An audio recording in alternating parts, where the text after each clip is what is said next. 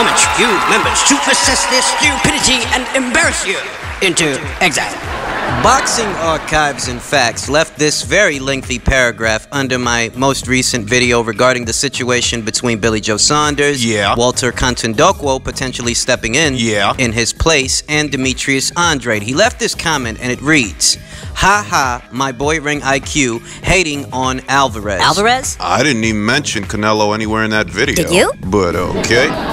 You can't have an OG sitcom intro without punking Petty Joe Saunders, who cries Canelo not once in your vid. Why would I? Let's see, Ring. We got Ingle, who had Kid Galahad put for an actual steroid, BJS using a weight-cutting agent, Brooke, notoriously known as cutting 25 pounds like a UFC fighter, and Ingle already giving testimony on how to beat the system for weight cutting. The whole Ingle gym is suspect. Billy Joe Saunders is getting stripped. What's better is reasonable cause. Canelo, whom everybody claimed used Clen to cut weight for fat, LOL, for a fighter who's always in shape versus Billy Joe Saunders, who walks around like a fat ass on his off-season. I like boxing fans are naive in thinking boxers can just be fat 2 months down the line to looking ripped as some fantasy casual hitting the local gym. Fuck out of here. Who said that? You's got that Paulie syndrome hating on Canelo. Is that right? Does that say? Canelo era with a little Mexican flag emoji. Dick Rotter. And what I find truly bizarre about this paragraph of butthurt is at no point in time since Saunders has tested positive for a banned substance have I ever advocated for his innocence. So what the fuck are you talking about? If you ask me, Billy Joe Saunders is just as suspicious as Canelo Alvarez. Both of those guys are two peas in the same pot. Both tested positive. So I literally don't even know what the fuck this guy's talking about. Dick Rotter. Perhaps if his asshole wasn't pulsing with pain, he would have scrolled down just a little further while stalking this page, which he likes to frequent for some reason.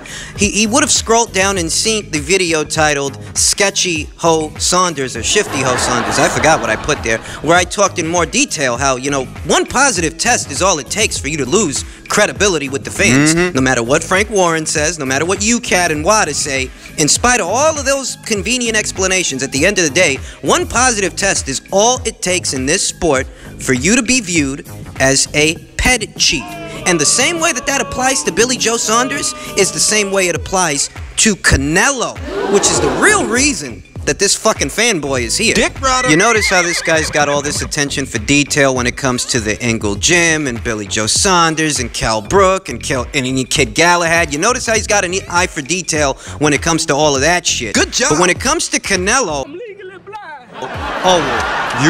you've got Paulie Malignaggi syndrome. You're a hater. So what are you trying to convince me of? That I have every reason to be suspicious of the Ingle Gym, but I have no reason to be suspicious of Canelo Alvarez? Seriously? Is that what you're saying? Seriously? Because the funniest part about all of this is nobody is debating or defending whether or not there's something suspicious about Billy Joe Saunders' story. I myself already said that people are going to be suspicious of that shit regardless of what he's got to say.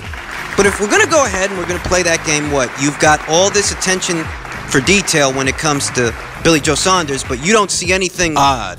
I cannot see. I'm legally blind. That's my story. I'm sticking to it. About Canelo Alvarez going from 155 to 154 all the way up to 164. He skipped an entire division only to come back down to 160 and subsequently test positive for a weight-cutting agent. Coincidence? You don't see anything suspicious about that. You don't see anything suspicious about Canelo Alvarez being associated with gas tank issues for the better part of his career, then mysteriously, somehow, some way he did it, resolving those issues. Like Billy? Only to test positive for a weight-cutting agent, which gives you a stamina benefit. Coincidence? In the subsequent months after that fight. That's not suspicious at all. You sure? It's the Canelo era. Dick Rotter.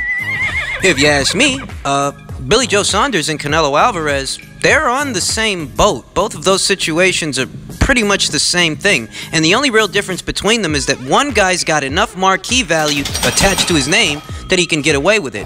One guy's got enough marquee value and enough dick rotters, like yourself, trying to explain it away, that the same organizations that are supposed to be policing the activity of the fighters, penalizing the fighters in just these kinds of situations, one guy's got enough of that going on that he can actually get away with it. But the situations are pretty much the same. You can't be suspicious of Billy Joe Saunders and not be suspicious of Canelo Alvarez, and the same works in reverse. Write this down. Whereas you want me to be suspicious of Saunders, which I already am, and I said as much. Already? You want me to be suspicious of him, but you're mad that I'm suspicious of Canelo too?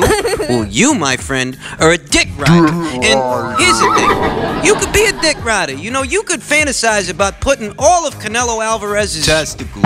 manhood in your tonsils. You know, you can do whatever the fuck you want to do. But why a dick rider like you would continually come to this channel is the real mystery. That's the question. You see, I can completely understand why someone might be looking at Billy Joe Saunders right now in a very suspicious way because, well, I am too. But what I can't understand is how somebody could have this great eye for detail when it comes to Billy Joe Saunders, but resoundingly claim that Canelo is innocent. Yeah, right. When Canelo, you know, if we compare these two guys, in the last 2-3 years, he's moved up and down in weight far more than Billy Joe Saunders has. That's a fact. So if anybody's got a need for a weight-cutting agent, it would be the guy that went from 155 to 154, up to 164, then back down to 160. And it just so happens that this is the same guy who tested positive for a weight-cutting agent. Yet according to Boxing Archives, oh, we can look at Billy suspicious, we just can't look at Canelo suspicious. Why not? Why? Because you fantasize about putting his dick in your mouth?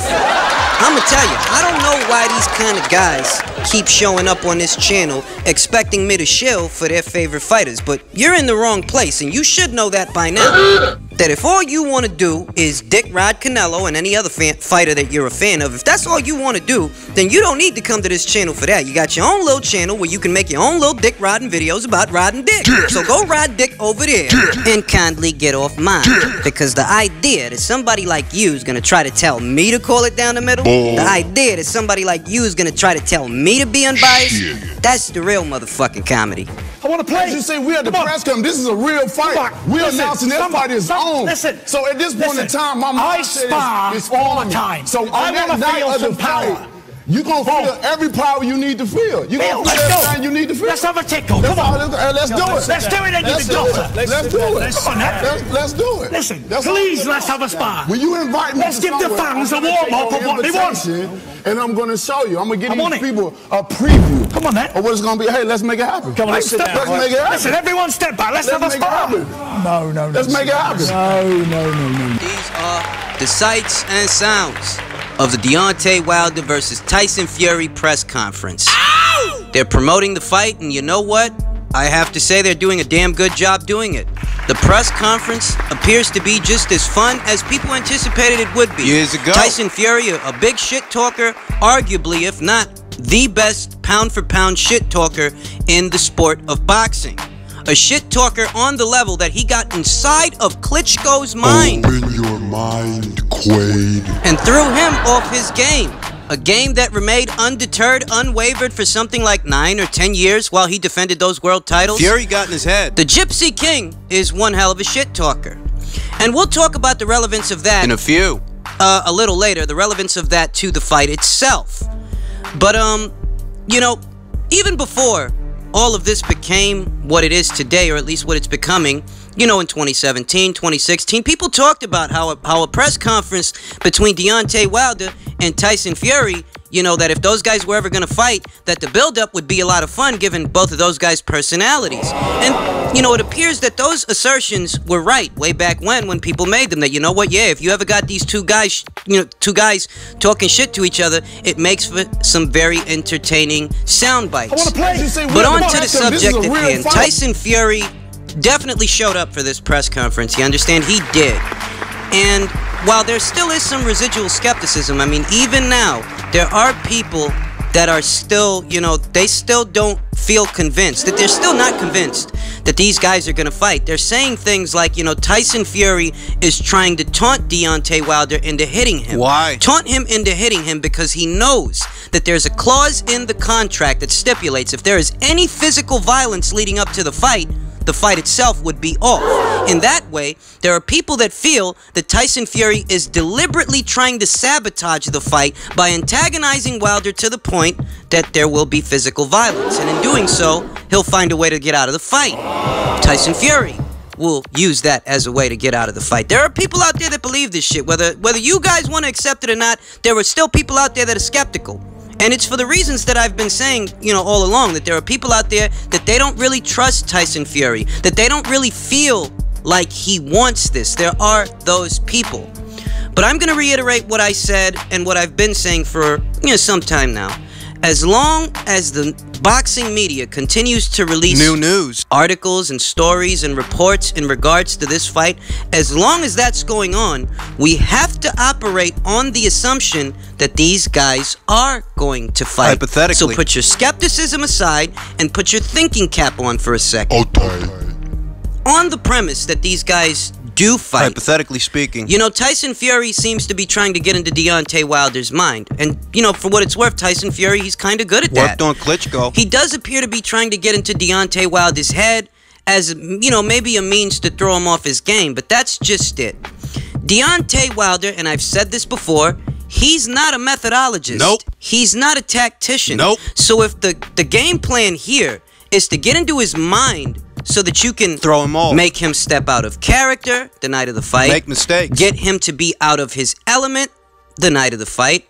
If that's what Tyson Fury's trying to do, then I don't think he'll be successful. Because unlike Vladimir Klitschko, Deontay Wilder is not this, controlled kind of guy, this calm, cool, centered, and controlled. No, that's not who he is. So talking shit to him leading up to a fight, it won't do much but make him angrier.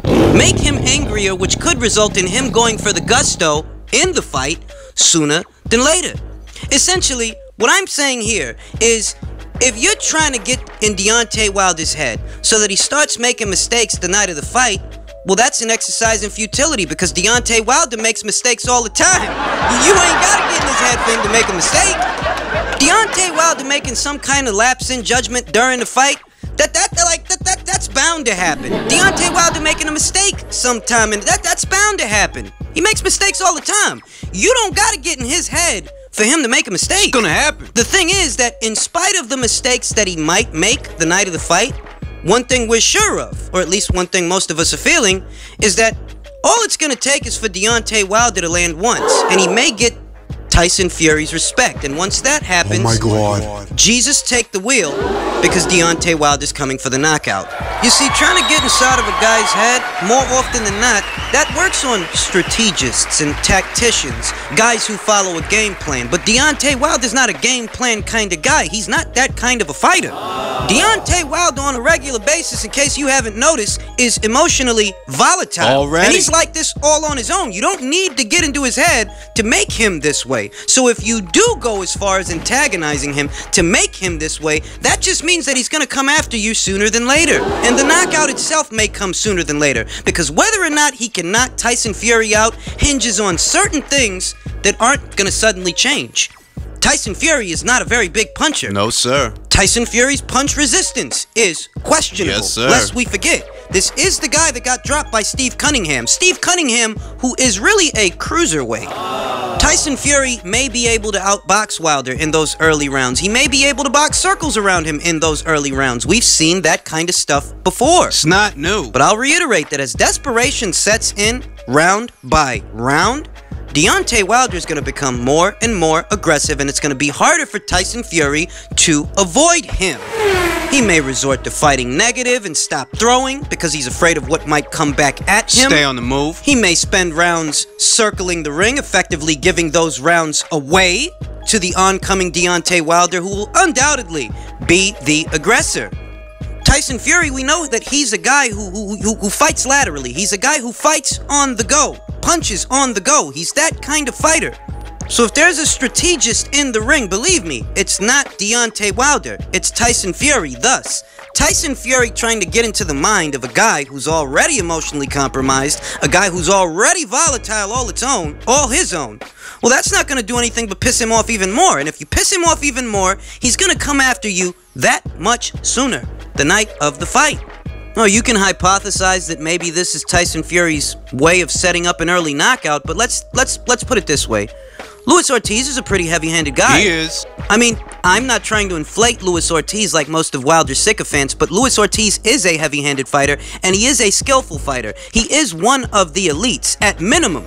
You have to admit that, and if you can admit that, then you have to then admit that Wilder weathered the storm from what is arguably a bigger puncher than Tyson Fury. Maybe not more skilled, maybe not, but he is a bigger puncher than Tyson is. And Wilder went into deep waters with that bigger puncher than Tyson Fury. He had to dig deep to survive a very hard round. So the idea that maybe Tyson is trying to set up Wilder for an early knockout, I'm not buying it. I stand by my original prediction. Wilder, mid to late round knockout.